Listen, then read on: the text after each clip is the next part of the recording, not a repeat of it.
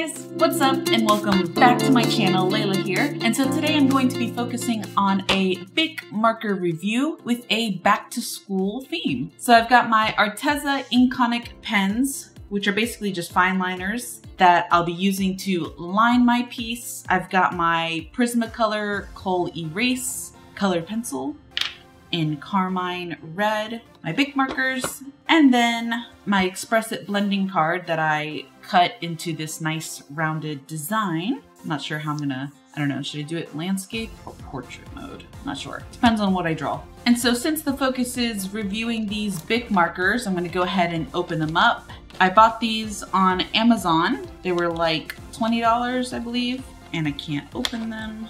What in the world? All right. Ooh, they have like a soft cap. It's like a suede kind of feeling almost. Obviously it's not, but it's an interesting feel. All right, so this is the marker. It's actually quite a large nib.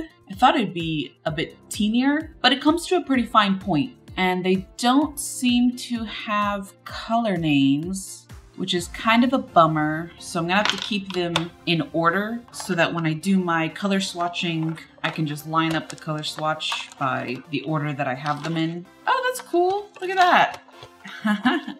Nice packaging design. Definitely like that. So I like these pastel colors, and then we've got our darker colors over here.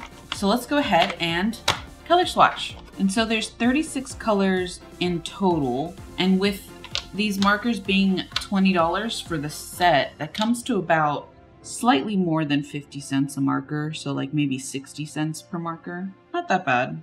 Oh wait, so upon looking at the marker barrels better, there are color names. So right here we have Pink Flamingo, and this purple that I have in my hand is, well, it's not purple at all apparently. It's Petal Pink. Okay, I gotta say, that is actually kind of amazing considering most permanent markers like these don't have any label whatsoever as far as colors go, or like color identification really.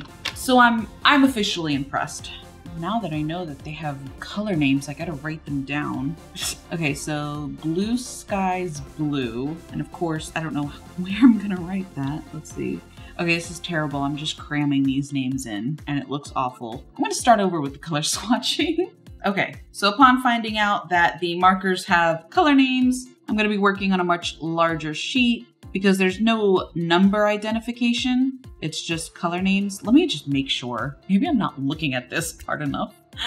Okay, can confirm there is no number identification, just color names, which is fine. I'm good with that.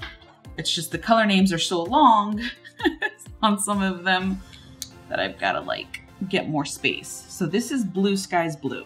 I'm really loving these names though, like Peach Parfait, Tiki Hut Tan.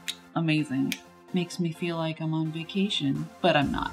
These three colors right here, Prairie Berry, Desert Rose, and Plumtastic Purple, look ridiculously similar. Even more so the Prairie Berry with the Plumtastic Purple. Like Desert Rose has a more lightish pink effect, but these two are ridiculously similar. And I know that's just like such a small issue to bring up, but I just hate when that happens. Because I just feel like, what's the point? Why is there two colors or two markers exactly the same? Ooh, this is a nice orange. Super bright. Definitely doesn't match the cap though. I can say that. I was kind of expecting more of a terracotta kind of look, but this just came out bright orange. What's the name? Harvest Orange. What a name. Just in time for Halloween though.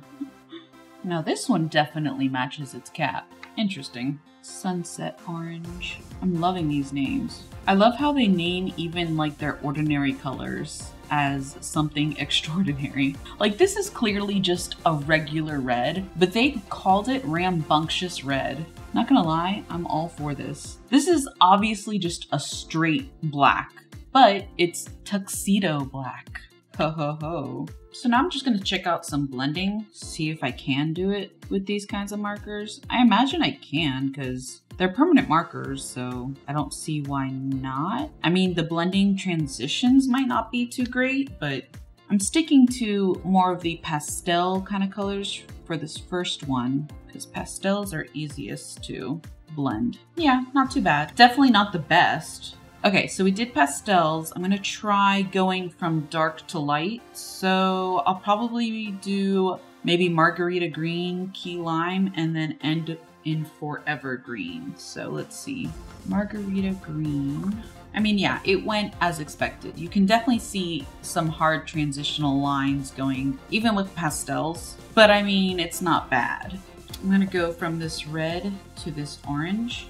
And I know I'm staying within the same sort of color families, but there's obviously a reason for that. It's just easier. The transition is just a bit more smoother when you go from one color to the other where they're right next to each other on the color wheel. So, and there we go. So this one definitely had a bit of an easier time, I almost want to say. Like, you can still see the transitional lines also, but I feel like the overall effect came out better. All right, not too bad. All right, so now we're gonna go ahead and start creating a character. And so basically I'm just using my Prismacolor Kohl Erase extremely lightly. Okay, so this pose ended up being a lot harder than I had hoped for, that's for sure. I just wanted to go with something more relaxed instead of too posy, I guess. Okay, so now that I have basically the pose down and pretty much everything else, I just go ahead and darken certain areas just to like see them better. And then I'm basically just gonna start coloring with outlining. So I used Peach Parfait for her skin, and now I'm using Pink Flamingo to kind of shade in and get some shadows to her. And then I'm gonna use Tranquil Teal for her eyes. And it's a little hard to appreciate when you don't have lines on it. It just looks weird. It's the only reason why I don't care for this way of coloring, but I've always enjoyed the end result. So sometimes you just gotta stick with it. Definitely liking this Polynesian purple that I'm going with for her hair. And then for shading on her hair, I'm going with this misty blue color. I thought about doing the desert rose color, but I felt like that was a little too dark. So I figured this misty blue color would be a good darker color for her hair. Okay, so I'm just gonna add a little bit of inking to the eyes because they're freaking me out a bit. I don't know, I just have this issue where if I'm not liking how a piece is looking, it tends to demotivate me, as ridiculous as that is. Okay, so I lined her eyes, gave her some lashes, and I'm feeling better about it.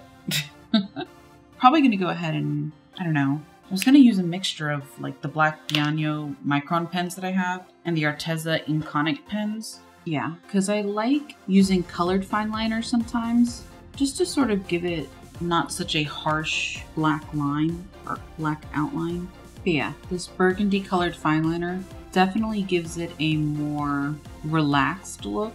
I almost want to say realistic, but I just feel like that's kind of funny considering that this isn't really a realism kind of style, but that is kind of the effect that it gives. And okay, I'm going to stop before I end up inking the entire thing, which is not what I want to do because I still have to finish coloring it. And so I'm doing her shirt in like a yellowish tone just to add some warmth to contrast the cool colors that I have going on in her hair. And what I really like about these markers is that I feel like they're often seen as school supply kind of markers. And so it's just fun to take a supply like this and show off the fact that you can use them for art like this. Okay, so I'm going with a light blue for her denim jeans. It's actually Ocean View blue. These color names, man. And I'm gonna see about making her shoes this super bright yellow blaze. And like this lemon bliss color is basically a highlighter. At least that's what it seems like. Maybe I'll put accents of green in there.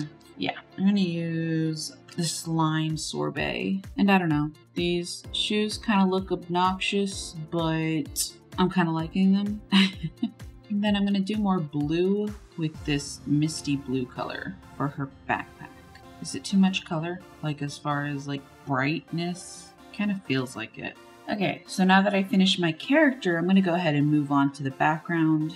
And I'm coloring in this concrete bench type thing. I don't know. Back at my high school, we had these random concrete things like this in our courtyard of our high school, so I figured to just go ahead and make that. Covering large areas with these markers is a little tricky, only because they do tend to streak a bit, but if you just add another layer of ink, kind of gets rid of that. The only thing though is the color gets considerably darker when you do. The cool thing about its streakiness though is that it does give a pretty cool texture to this concrete bench thing, because right now I'm making horizontal lines and then I'm going to make vertical lines, which then just gives the concrete a really cool kind of look. Alright, so now I should do like some sort of shading, like just to show that a shadow is being cast under her so that it actually looks like she's sitting here and not floating above it. Alright, and that's that for the concrete. And then I've got trees in the background, but then I'm gonna have a lot of white space in this middle area. I gotta figure out what to do with that. Let me see. So basically I'm just working on filling in white space in the front area, and I'm a big fan of green, so I'm filling it in with different colors of green. Kind of creating this very cool dimensional effect, going from this lime green all the way to my darkest green, which is a forever green. All right, that concludes the grass. The only thing I'm not crazy about is I kind of made the tones too uniform. Kind of looks like it was printed, you know, in like straight lines. Should have like varied it up instead of went like straight across. Thinking about adding a railing back here just to like give the background more interest. Let me sketch the idea first. Yeah, I think I like it. I think I will do a railing of some sort in the background.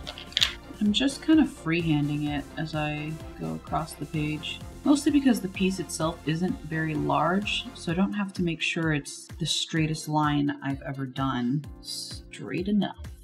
And like sometimes some iron railings have designs, so I'm gonna do a design. Something simple, because I don't think it would be too complicated if it were at a school. Okay, I think there'd be a little bit more grass over here. All right, and for the trees, I'm gonna use this Adobe orange. Kind of, I mean, I know it says orange, but kind of like just looks like a pretty light brown in my opinion. And I'm basically just doing vertical lines to color it in to sort of mimic the vertical lines of the bark of a tree, and then more lines.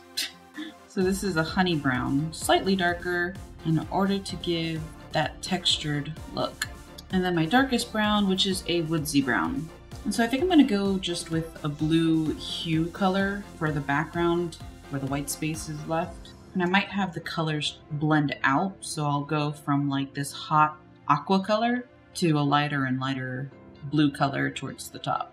I hope it works out, because I have no idea if it's going to be honest.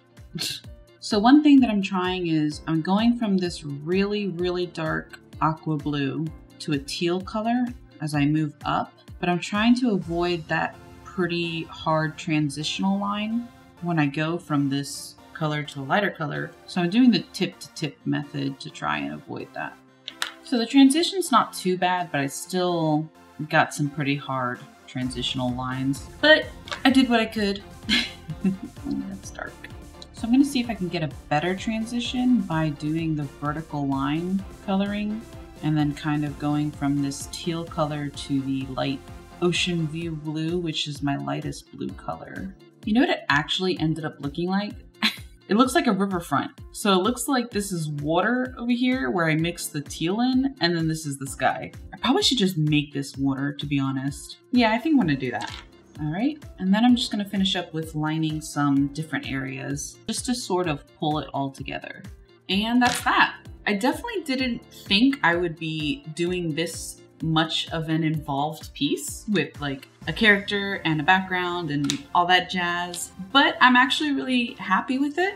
There are some things that I wish I could have changed. Like, I'm not too crazy about her hair. It feels weird. It kind of looks like a wig, but I had a ton of fun with these BIC markers. I think I consider them a back to school kind of supply. I mean, for a set of 36 at $20, that's pretty awesome. And plus you can use it for any other school-related things. So if you enjoyed this video, maybe comment, like, and subscribe, and I'll see you next time. Thanks, guys.